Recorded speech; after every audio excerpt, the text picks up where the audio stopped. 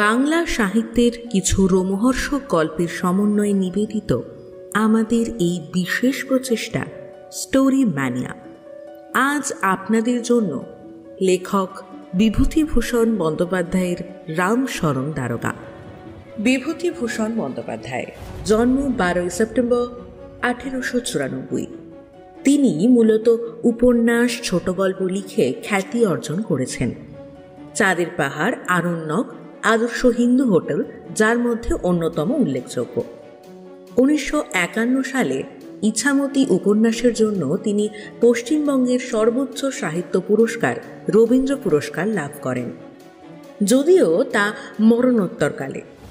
এই বিখ্যাত সাহিত্যিকের জীবনাবসান ঘটে 1 নভেম্বর 1950 সালে। আজ তারই লেখা এক ছোট গল্প রামশরণ দারোগা নিয়ে চলে এসেছি আপনাদের মাঝে। চলুন তবে আর মাত্র কালবিলম্ব না করে শুরু করা যাক আজকের গল্প রামশরণ দারোগা।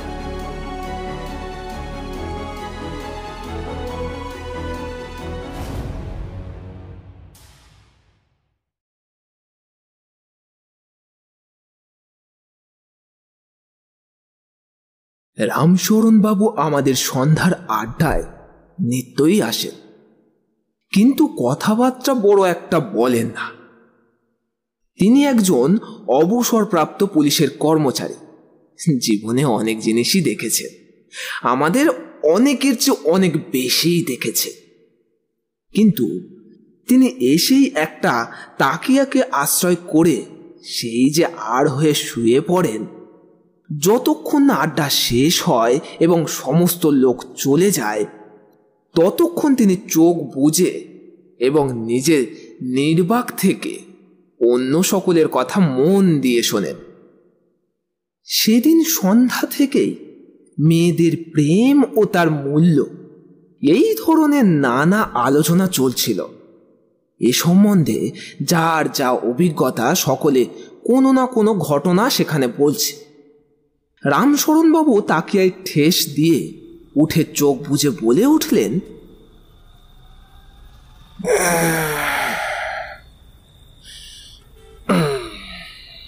আচ্ছা, হলো তো অনেক, এবার আমার কথায় একটু আসা যাক নাকি? আমারও চাকুরি জীবনে এমন একটা ঘটনা ঘটেছিল, অনেক দিন হলেও এখনো ভুলিনি। আরো ভুলিনি এই জন্যে যে ব্যাপারটা আমার কাছে একটা সমস্যার মতো চিরকাল রয়েই গিয়েছে। যদিও কত জটিল সমস্যারই মীমাংসা করে বেরিয়েছি সারা জীবন। তাহলে বলি, শুনুন ঘটনাটা।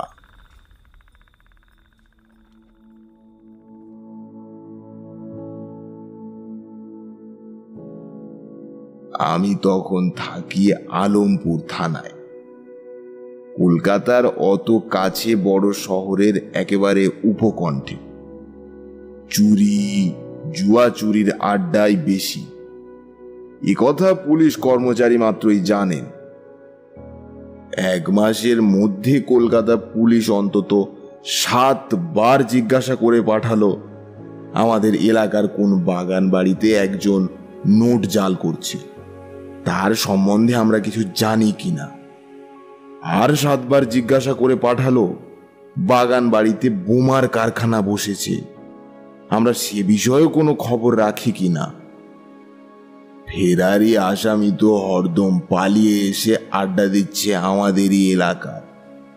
একবার তো মুর্শিদাবাদ জেলা থেকে কে কার মেয়েকে নিয়ে পালিয়ে এসে লুকিয়ে রইল একেবারে থানারই পাশে, আমাদের নাকের কাছে একটা খোলার ঘরে। তাছাড়া বেআইনি কোকেন, গুম, টাকা জাল, চোরাই মালের ব্যবসা, গুন্ডামি প্রভৃতি প্রত্যেক হাঙ্গামার সঙ্গেই কি আলমপুর থানার এলাকাভুক্ত বাগান বাড়ি ও বস্তির ঘনিষ্ঠ সম্পর্ক? অনুসন্ধান করলে দেখা যায় 90% হয় সম্পূর্ণ ভিত্তিহীন, নয়তো আলমপুর থানার ত্রিসীমানায় উক্ত দুর্বৃত্তের দল কখনো পদার্পণই করেনি। তবুও কলকাতা পুলিশের এনকোয়ারির স্লিপের ভিড়ে আমাদের প্রাণ একেবারে অতিষ্ঠ হয়ে উঠত।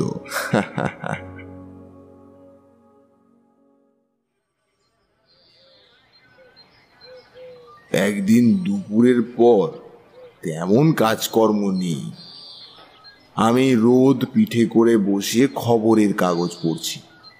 শীতকাল, এমন সময় গাড়ির শব্দে মুখ তুলে চেয়ে দেখি একখানা সেকেন্ড ক্লাস গাড়ি থেকে একজন স্ত্রী লোক থানার সামনেই নামছেন। তিনি থানার মধ্যে ঢুকে আমাকে সামনে পেয়ে জিজ্ঞাসা করলেন, দারোগা বাবু কোথায়? বলুন, আমি দারোগা।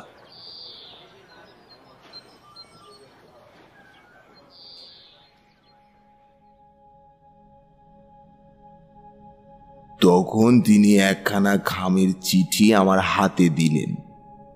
খাম খুলে চিঠিখানা একবার চোখ বুলিয়ে নিয়ে আমি স্ত্রীলোকটিকে বসতে বললুম। চিঠি লিখেছেন নারী কল্যাণ আশ্রমের বিখ্যাত কর্মী শ্রীযুক্ত যোগেশ চক্রবর্তী। যোগেশ বাবু, তিনি আমার পরিচিত পুরাতন বন্ধুও বটে। তার দ্বারা স্ত্রী ঘটিত নানা ঘটনায় পুলিশের অনেক উপকারও হয়েছে বটে। তার বর্তমান পত্রে বিশেষ কিছু লেখা নেই, মাত্র এইটুকুই যে যিনি এই পত্র নিয়ে যাচ্ছেন তিনি যোগেশবাবুর অতি পরিচিত। তার বক্তব্য কি তা শুনে আমি যদি তাকে সাহায্য করি তবে ভালোই হয়। আমরা পুলিশের লোক, কাউকে বিশ্বাস করা আমাদের অভ্যাস নয়। মানুষের চরিত্রের খারাপ দিকটা এত দেখেছি যে এতে আমাদের দোষ দেওয়াটা খুব বেশি চলে না। স্ত্রী লোকটিকে একবার ভালো করে চেয়ে দেখে নিয়ে মনে হলো তার বয়স 40-এর মধ্যেই হবে। একসময় বেশ রূপসী ছিলেন। খুব সরল চরিত্রের মেয়ে তিনি নয়, একটু খেলোয়াড় ধরনের। অবস্থাও খুব একটা ভালো নয়। জিজ্ঞেস করলুম, আপনি কি চান? তিনি উত্তরে যা বললেন সংক্ষেপে তার মর্ম এই যে এখানকার কোনো কালী মন্দিরের পূজারীর সঙ্গে তার একমাত্র মেয়ের বিয়ে হয়েছে। বিয়ের সময় তার অবস্থা খুব একটা ভালো ছিল না বলেই হয়তো ওই রকম একটা পাত্রে মেয়ে দিতে বাধ্য হয়েছে। মেয়েটি বড়ই কষ্টে আছে। তিনি বর্তমানে মেয়েকে এখান থেকে নিয়ে যেতে চান তার নিজের কাছে। যোগেশবাবুর সাহায্যে মেয়েটিকে কোথাও লেখাপড়া কি নার্সের কাজ শেখানোর ব্যবস্থা করতেও পারেন। মোটের ওপর মেয়েকে তিনি এখানে রাখতে একেবারেই রাজি নন। এ বিষয়ে আমার তাকে সাহায্য করতেই হবে। যদিও এত সংক্ষেপে তিনি কথাটা আমাকে বলেননি। স্ত্রী লোক তো কথার বাঁধুনি খুব। তার নিজের জীবনের ইতিহাসও কিছু কিছু ওই সঙ্গে আমাকে শুনে যেতে হলো। তার মধ্যে দুটো কথা প্রধান। এক সময় তার স্বামীর কত টাকা ছিল এবং তিনিও দেখতে এর চেয়ে অনেক ভালো ছিলেন। আমি বললুম, তা আপনি পুলিশের সাহায্য কেন চান? আপনি নিজে গিয়েই তো আপনার জামাইকে বলতে পারেন। অনেকবার বলেছি, জামাই একেবারেই কোনো কথা শোনে না। মেয়ে পাঠাবার মতো নেই, অথচ তার দুর্দশার এক শেষ করে ছেড়েছে। আপনি নিজের চোখে গিয়ে দেখলেই সবটা বুঝতে পারবেন। আমি বাবু মেয়ে মানুষ, আমার কোনো জোর খাটবে না তো। আমার সহায়ও নেই, সম্পত্তি নেই, কি আমার পক্ষ হয়ে দুটো কথা বলবে বলুন? তাই যোগেশবাবুকে ধরে আপনার কাছে এলাম। দেখুন, এতে পুলিশের করবার কিচ্ছু নেই। বিবাহিতা স্ত্রীকে রাখবার সম্পূর্ণ অধিকার আছে স্বামীর। আর আপনার জামাই যদি মেয়েকে আপনার সঙ্গে না দেয়, তাতে আমরা কী বা করতে পারি, তাই না? আচ্ছা, আপনার মেয়ের মত কি? স্ত্রী লোকটি একটু ইতস্তত করে বললেন, মেয়েরও তো মত নয় এখানে থাকা। আমার এই উপকারটুকু করুন আপনি। মেয়েকে আমি নিয়ে যাবই, ওর কষ্ট আর দেখতে পারি না। আপনি একটু সহায় না হলে যে আমার আর কোনো উপায় নেই। একটু দয়া করুন, আপনাকে করতেই হবে। মার খেয়ে খেয়ে তার শরীরে আর যে কিছু নেই দারোগা বাবু, আর কিচ্ছুটি নেই।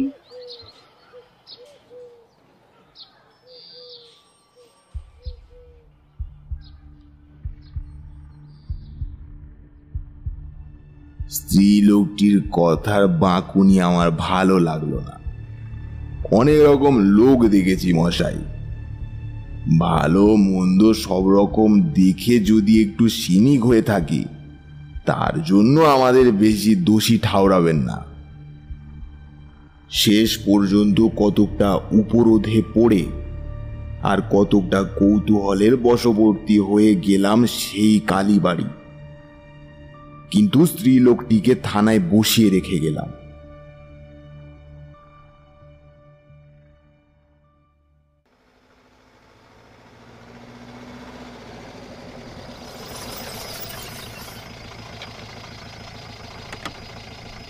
কালী মন্দিরের কাছেই ছোট্ট একতলা ঘরের একটা কুঠুরিতে পূজারী ঠাকুর থাকেন।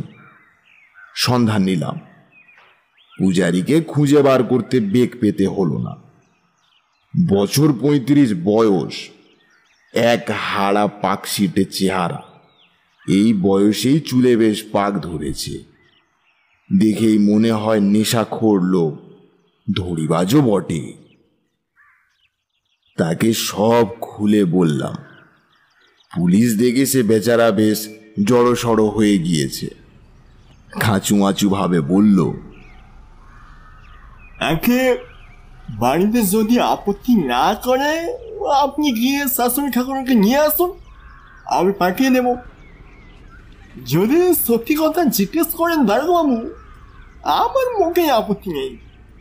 আমার একটা পেট যে কোনো রকমের চালিয়ে নেব। তা বেশ, আপনি চলুন আমার বাসায়, আমার স্ত্রীর সঙ্গে কথা বলুন।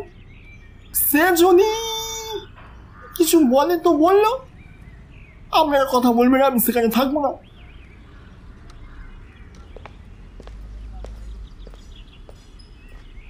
এরপরে আমার এমন একটা অভিজ্ঞতা হলো যা অতদিনের পুলিশ জীবনে কখনো হয়নি।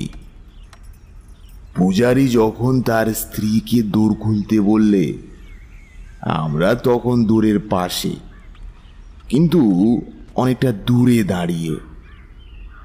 দূর কে একজন এসে খুলতেই পূজারী ঠাকুর বললে,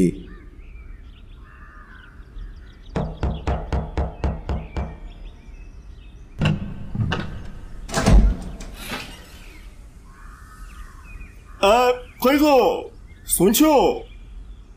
হ্যাঁ, এই দুটো ভদ্রলোক এসেছেন তোমার বাপের বাড়ি থেকে। তোমার মায়ের কাছ থেকেই এসেছেন, তোমার সঙ্গে কি কথা বলবেন।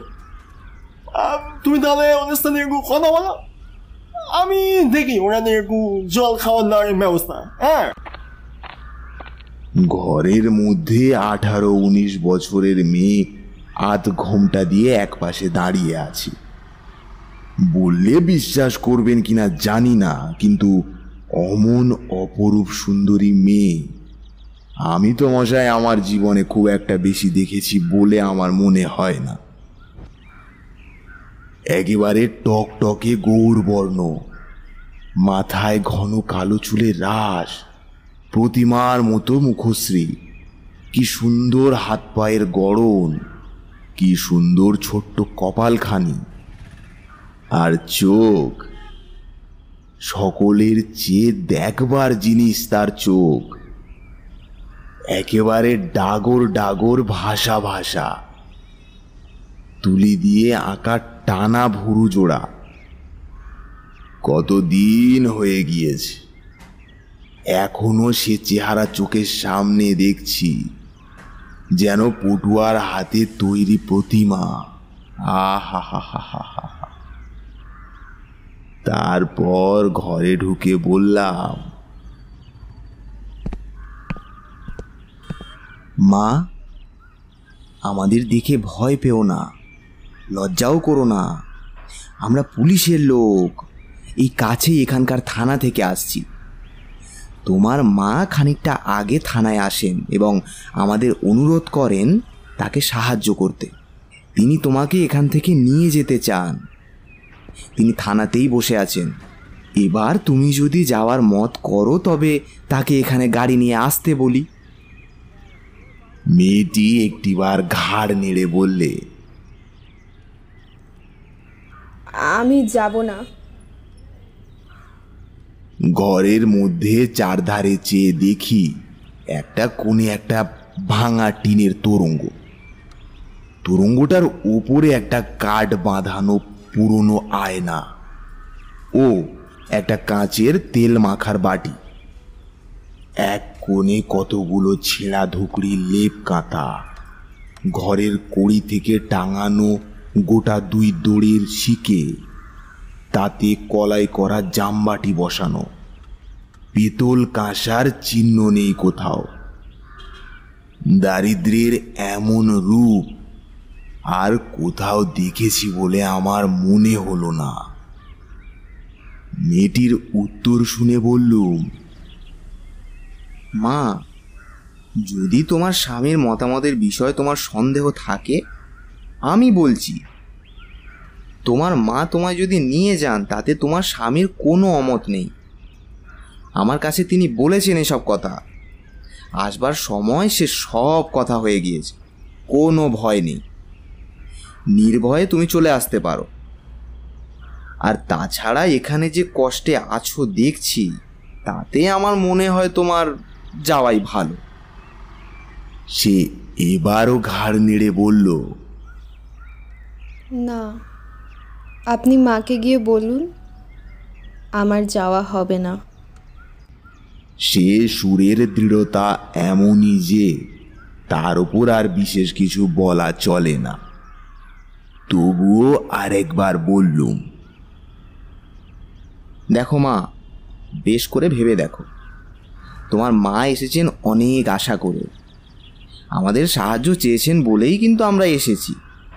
অবশ্যই এটাও আমরা দেখব যাতে তুমি তোমার মায়ের সঙ্গে গেলে তোমার স্বামী তোমার সাথে কোনো রূঢ় ব্যবহার যাতে না করে। সে বিষয়ে তুমি নির্ভয় থাকতে পারো, কোনো অসুবিধে নেই। মেয়েটি মুখ নিচু করে এবারও ঠিক আগের মতোই সুরে বললে, না, আমি যাব না। আমার কেমন একটু রাগ হলো। আসলে পুলিশে কাজ করে করে একটা বদভ্যাস হয়ে গিয়েছে। কারো প্রতিবাদ সহ্যই করতে পারতাম না।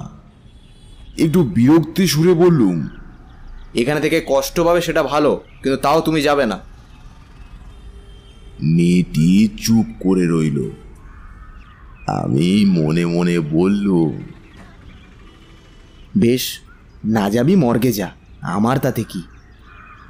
তারপর তাকে বললাম, ঠিক আছে, তাহলে একটা কাজ করো, না যাও সে তোমার ইচ্ছে। আমাদের কিছু বলবার নেই বা জোর করবার নেই। তুমি একখানা পত্র লেখো বরং তোমার মাকে, যে আমরা তোমাকে যাওয়ার জন্য অনুরোধ করেছিলাম কিন্তু তুমি যেতে রাজি হওনি। আমরা থানায় গিয়ে সেটা তোমার মাকে দেখাবো।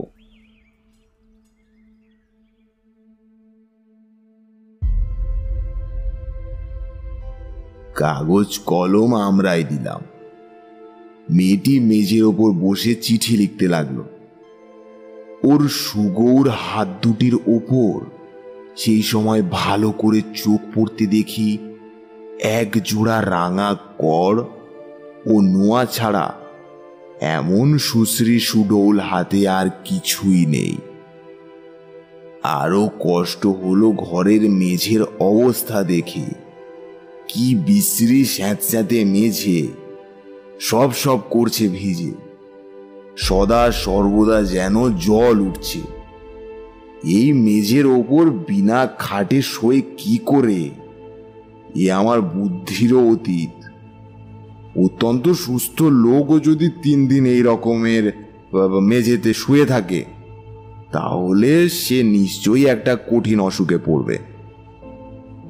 কথাটা ভাবতে ভাবতে হঠাৎ অবাক হয়েছে দেখি মেয়েটি মুখ নিচু করে পা ছড়িয়ে মেয়েলি ধরনের বাঁ হাতের কনুইয়ের ওপর ভর দিয়ে একদিকে কাত হয়ে বসে চিঠি লিখছে, আর তার ডাগুর চোখ দুটি বেয়ে টস টস করে জল পড়ছে। 2-1 ফোঁটা জল চিঠির ওপরও পড়ল। পুলিশের চাকরিতে মন বেশ একটু কঠিন হয়েছিল বটে, তবু মেয়েটির নিঃশব্দ কান্না দেখে ওর সংসারের এই নগ্ন দরিদ্র নিরাভরণ এই হাত দুটি, এই স্যাঁতস্যাঁতে ঘরের মেঝে ভাঙা আয়নাখানা, ওই ঝুঁকড়ি লেপ কাঁথা দেখে তার ওপর ওর গাঁজাখোর মূর্খ স্বামীর কথা মনে করে, না মশাই, আপনারা বললে বিশ্বাস করবেন না, সুরটা নরম করেই বললুম,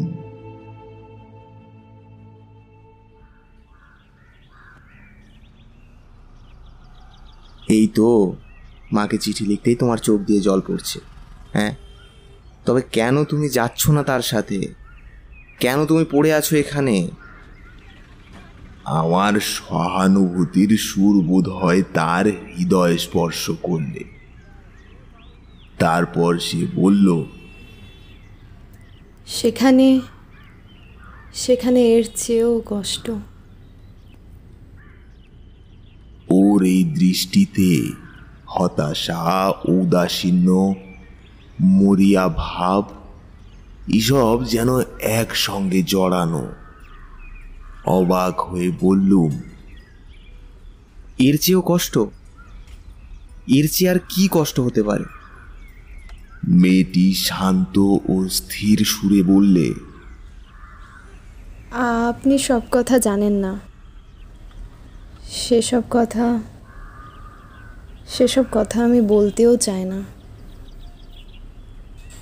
মাকে আমার প্রণাম জানাবেন, আর বলবেন তোমার মেয়ে মরেছে, তার খোঁজ করো না।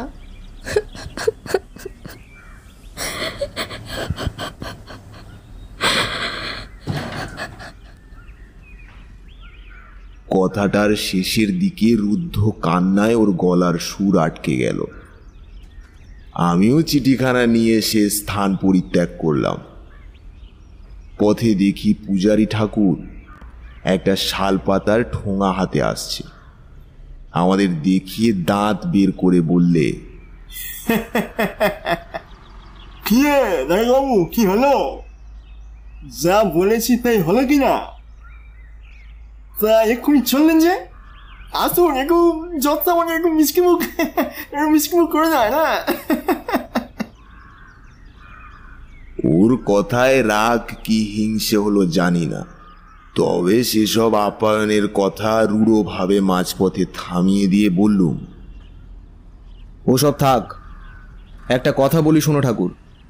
কাল থানায় যেও সকালবেলা। একটা তক্তাপোষ ওখানে সস্তায় নিলাম হবে। দাম তুমি যখন হয় দিও। কাল গিয়ে মনে করে নিয়ে এসো সেখানা, বুঝলে?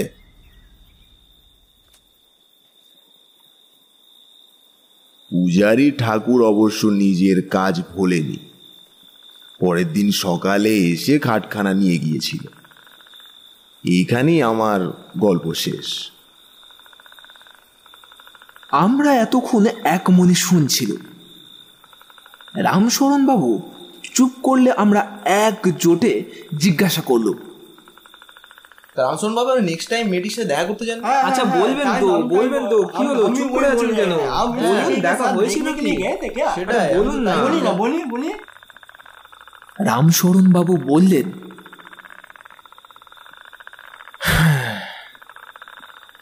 আর কিছুদিন আলমপুরে থাকলে হয়তো যেতুম, কিন্তু এই অল্প দিনের মধ্যে বদলির হুকুম পেয়ে আলমপুর ছাড়তে হলো।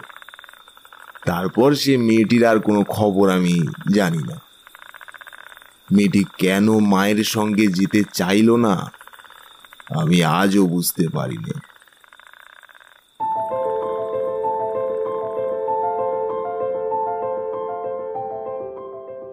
শুনলেন আজকের গল্প।